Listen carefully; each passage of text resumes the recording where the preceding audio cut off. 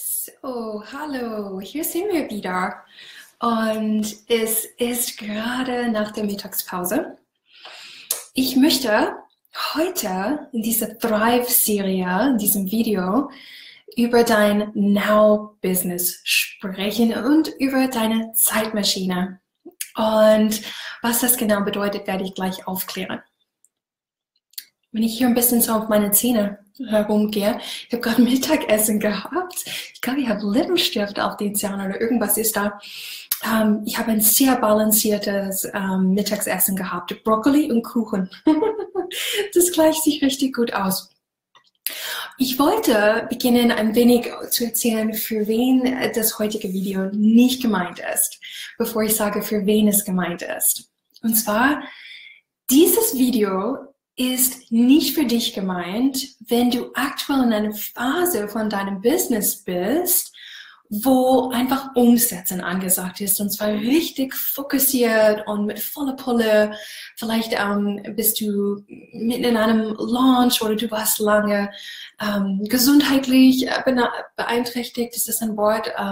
Ja, du weißt, was ich meine. Und jetzt geht's dir wieder gut und es ist Zeit, dass du an die Sache rangehst, an die Poulette, wenn man so sagt. Dann ist dieses Video heute nicht für dich. Du bist in einem flowing, produktiven Phase.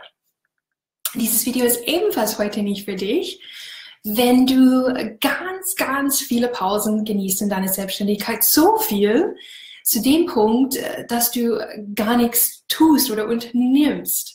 Das heißt, du gehst in die Yogastunde, du triffst dich mit Leuten zu Kaffee in der Mittagspause und du bist gar nie am Schreibtisch. Und dein Business geht deswegen nicht nach vorne, weil du einfach faktisch zu wenig Marketing betreibst, zu wenig tust, um dass deine Kunden sehen, dass du da bist. Dann ist dieses heutige Video nicht für dich. Okay?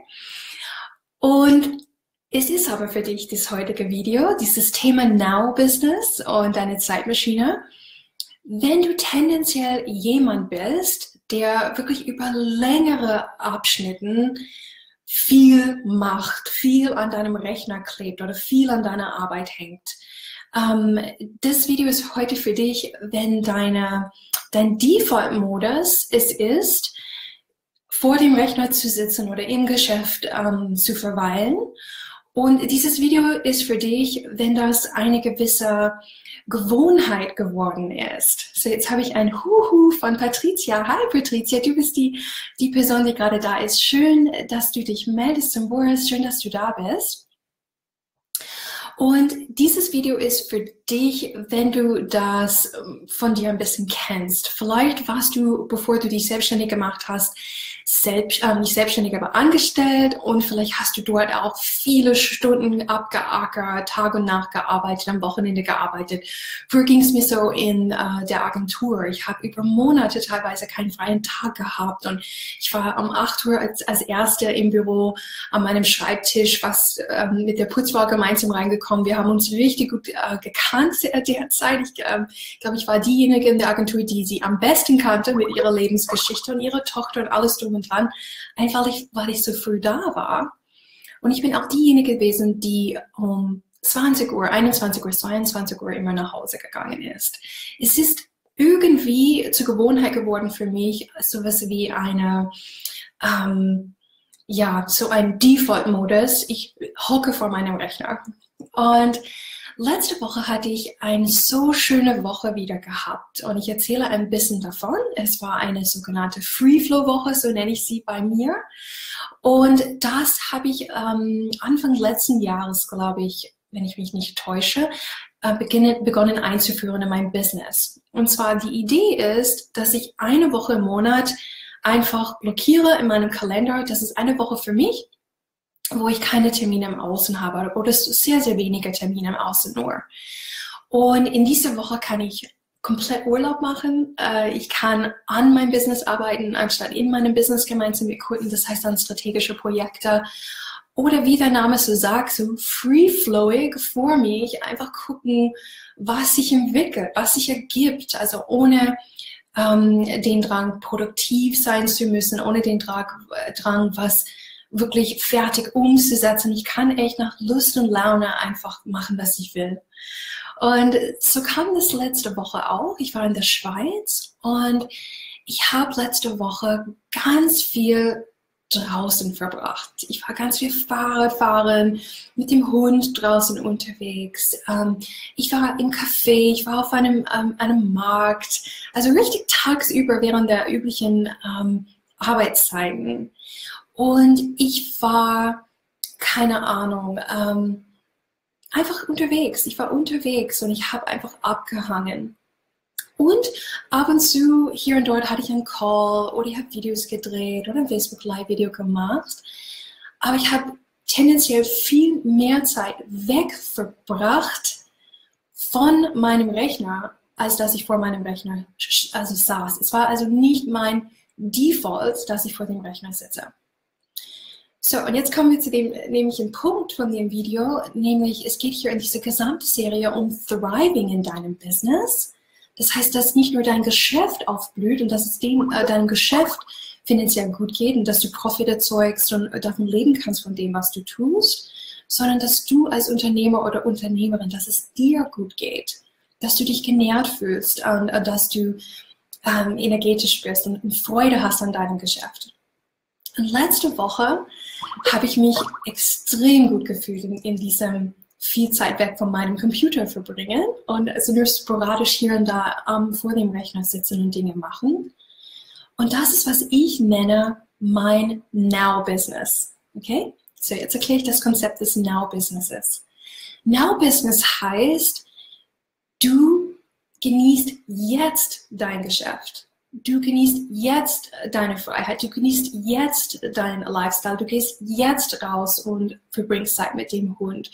Du schiebst Dinge nicht vor dir her, weder die Freiheit noch die Verwirklichung noch den Beziehungsaufbau. Natürlich in der Zeit, wo ich unterwegs war, letzte Woche habe ich Freunde getroffen, war bei ihnen am Nachmittag früh zum Apero eingeladen. Der Hund hat, nicht mein Hund, sondern deren Hund hat meine Pantoffel komplett zerlegt und wir haben geweint und gelacht, weil ich sie gerade gekauft hatte, meine Brille auch zerstört.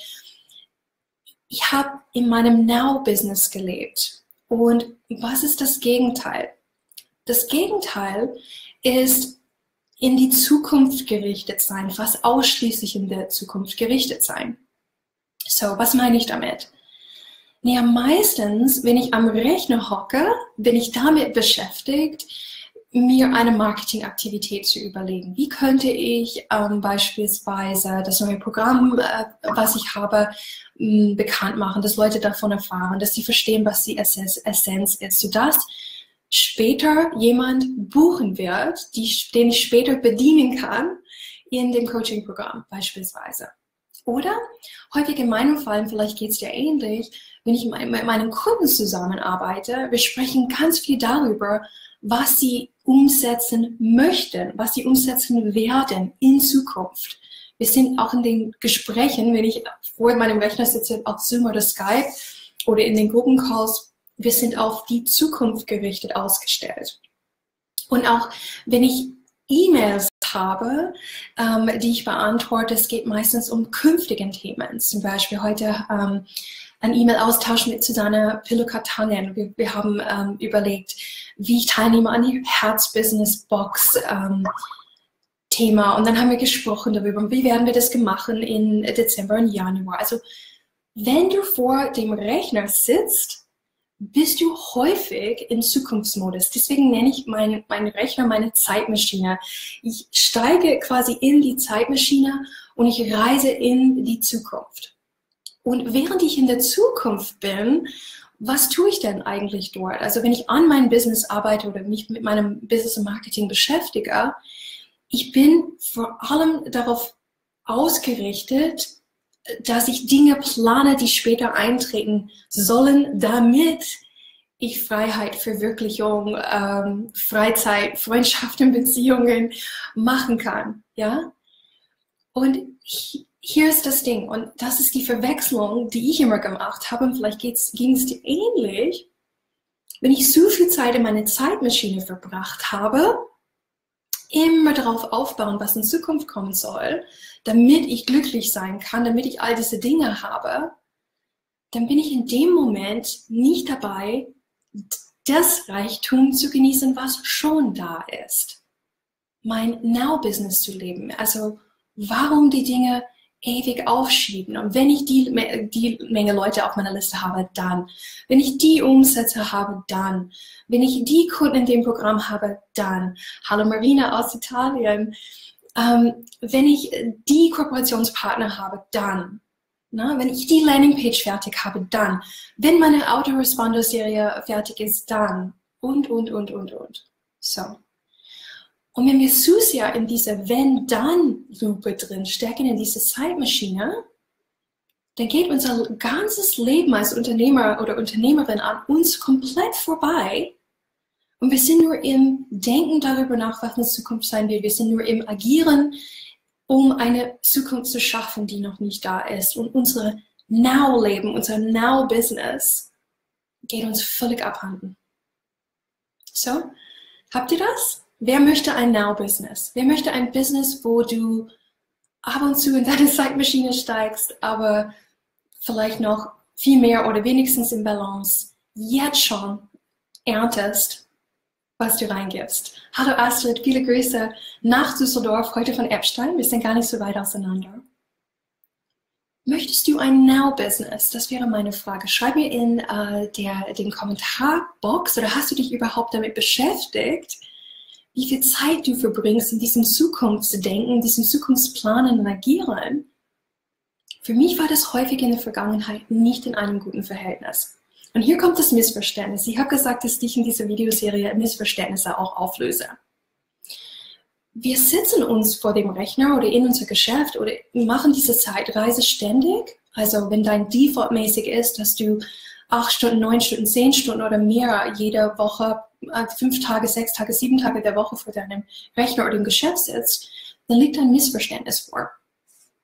Irgendein Teil von dir denkt, es wäre eine gute Idee, das zu tun, sonst würdest du es nicht machen. Und wahrscheinlich steckst du in der Missverständnisfalle, die so sich anhört. Wenn ich hier sitze, quasi mich kette an meine Zeitmaschine, an meinem Rechner, und wenn ich so und so viele Stunden dort investiere, dann kommt dieser Ertrag dabei raus. Also eine Einheit Input ist eine Einheit Output. Und deswegen, je mehr Output ich haben möchte in meinem Business, desto mehr Resultate ich haben möchte, desto mehr gebe ich an Input rein. Und deswegen karteile ich mich und knalle mich und fessel mich an meine Zeitmaschine. Das ist ein Missverständnis. Aber hier ist das Ding. Letzte Woche, wo ich draußen war und ich habe Abstand gewonnen zu all dem, was war in meinem Now-Geschäft gelebt, meinem Now-Leben. Ich habe nicht nur aufgetankt und körperlich Rast bekommen und Inspiration gehabt, Tag geträumt und alles Mögliche, sondern als ich dann wieder langsam mich zurückbegeben habe, am Sonntag in etwa, in Richtung Geschäft und wie geht nächste Woche voran, plötzlich ging es so, bing, bing, bing, bing, bing, bing, bing. Neue Ideen für klare Positionierung, neue Ideen für lukrative Geschäftsmodelle, neue Ideen für einfacheres Marketing. Und hier ist das Ding, das ist ein gehebeltes Konzept. Was meine ich damit? Viele wissen nicht, was ich meine, wenn ich gehebelt sage. Ich meine, die Ideen, die du hast, wenn du im Now-Geschäft bist, wenn du deine Seele und dein Herz nährst mit Zeit, mit Freundschaften, mit Hundekuscheleien, was auch immer du gerade für dich stimmig ist, was du tust. Und wenn wir unseren Fokus wegtun von unserer Zeitmaschine, dann macht sich ganz viel Space auf und wir sind plötzlich in der Lage, viel, viel besser zu empfangen, bessere Ideen zu empfangen, bessere Businesslösungen und innovativere Dinge auch. Hier kommt ein Herzchen, ich weiß nicht, wer das geschickt hat. Das heißt, wir geben eine Kurzklitzer-Einheit Input rein, also so ich denke gerade darüber nach, und wir kriegen ein 10-faches Ertrag, weil einfach das, was wir bekommen, viel frischer ist, viel besser ist, viel, viel geiler ist, als diese Mühle von vor der Zeitmaschine sitzen und irgendwie auf gar keine frischen Gedanken kommen, weil wir irgendwie auf diese kleinen Rechner oder wenn du im Geschäft bist, auf dein Geschäft fokussiert bist. Okay? Das ist, was ich meine, wenn ich sage gehebeltes Business. Das heißt, ein Now-Business ist ein gehebeltes Business. Es ist leichter. Und du kommst viel eher in die Wahrscheinlichkeit, dass du im Thrive-Modus bist als Unternehmer oder Unternehmerin. und dein Business profitiert mit, also weniger Aufwand, mehr Ertrag. Da draußen auf dem Markt wird das Gegenteil suggeriert. Ich weiß noch am Anfang, wo ich bei meiner ersten Mentorin dabei war, sie hat gesagt, du musst pausieren, alles, was du für deine Freizeit machst. Du gehst nicht dich mit Freunden treffen, du gehst nicht Kuchen essen, du gehst nicht auf Facebook irgendwie klotzen, du tust das alles auf Pause stellen und du fokussierst dich volle Pulle hart auf Marketing, Marketing, Marketing, Marketing, Marketing. Und das kann man auch eine Zeit lang machen. Und es macht in manchen Phasen wirklich Sinn. Aber das ist kein Dauerzustand, der zu einem gehebelten Chef wird. So, jetzt komme ich runter von meinem Preaching-Box, so würde man das sagen auf Englisch, und hör auf zu predigen. Das waren meine Gedanken für heute. Ich hoffe, es hat dir gefallen, diese Idee von deinem Now-Business und deiner Zeitmaschine. Und mich würde interessieren, deine Gedanken zu hören. Wie findest du das? Wo verbringst du aktuell die meiste Zeit? Schreib mir das bitte unbedingt in den Kommentarbereich. Wie viel Prozent machst du gerade Zeitmaschine? Wie viel Zeit machst du gerade Now-Business? Wie lange geht das schon? So besser kennen, und ich verspreche dir hoch und heilig, dass ich dich nicht bewerte dafür, was auch immer du reinschreibst, weil ich sage, ich kann es nur nachempfinden, weil ich selber über Jahre drin gehangen bin und fast 100% in der Zeitmaschine saß und sehr, sehr wenig im Now-Business, und ich komme jetzt erst langsam raus, und ja, insofern, ich bin so wie du, also du kannst es mir offen und ehrlich sagen. Alles klar. Ich wünsche dir einen schönen restlichen Tag, und wir sehen uns wahrscheinlich Ende der Woche in Richtung Donnerstag oder Freitag für das nächste Video. Worüber ich reden werde, weiß ich noch nicht, aber ich freue mich drauf. Und wenn du heute zugehört hast und du möchtest mehr Thriving in deinem eigenen Business machen, du möchtest das vielleicht mit mir als dein Coach und Mentorin auf dem Weg eine Begleitung bekommen, dann werde ich den Link hier posten zu der Möglichkeit eines Kennenlerngesprächs. Wir nennen das virtuelle Kaffeepause bei uns, und Simone Förster wird dich durch den Prozess führen. Ich freue mich auf dich und sie freut sich auf dich, falls das dich anspricht. Und falls nicht, hör einfach das nächste Mal rein, und ich freue mich auf euch. Bis dann. Tschüss. Tschüss, Ulla auch.